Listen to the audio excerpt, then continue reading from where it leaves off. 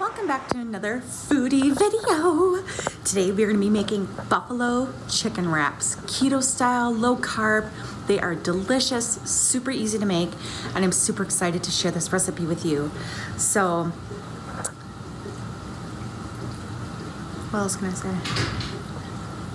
This recipe is one of my favorites. Super delicious, super easy, something with a little bit of a kick, but not overpowering, and is something that the whole family can enjoy. So let's get started.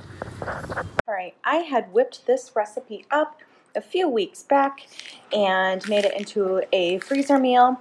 I will list the full recipe in the description box below. So this right now has buffalo sauce and onion, garlic, and butter, like all mixed together in a pan and then poured over the chicken breasts. There's 3 large chicken breasts in here.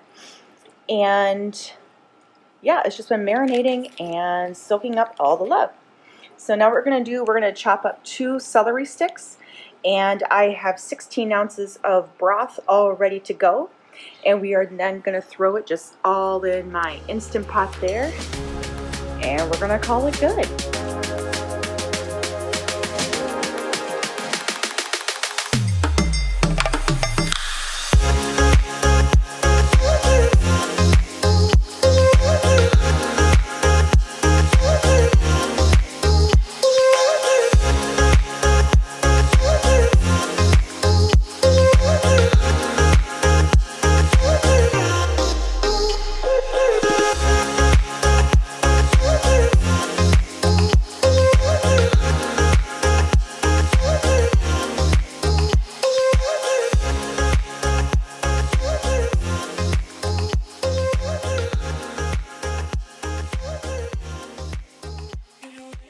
So I have arranged them in such a way, right? Just spreading them out a bit so they're not on top of each other.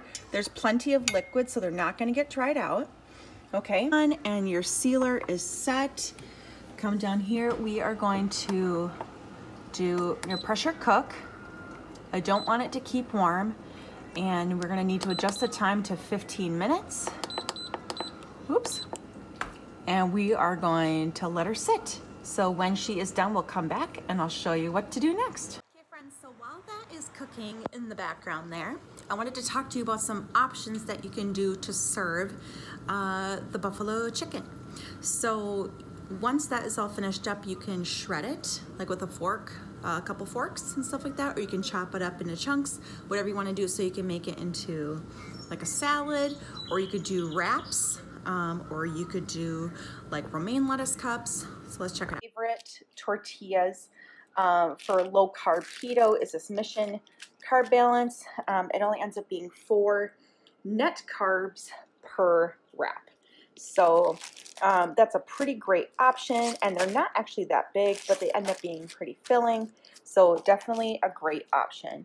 And then of course we have the carb-free option of just romaine lettuce. And you can just, you know, cut them off here and then just fill them like boats, if you will. Put your meat in there. You can even top it up with some chopped up cucumber, which I'm going to do. And then you can even add some blue cheese crumbles or dressing. So definitely a lot of flexibility. We go for a little family walk around the yard.